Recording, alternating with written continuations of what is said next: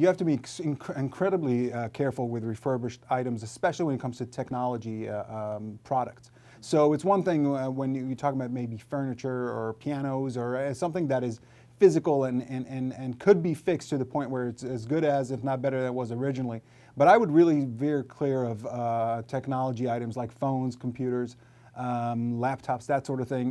The technology tends to get old very quickly. So even a brand new product that's out in the market for a couple of weeks is already behind. Imagine how far behind a refurbished item would be.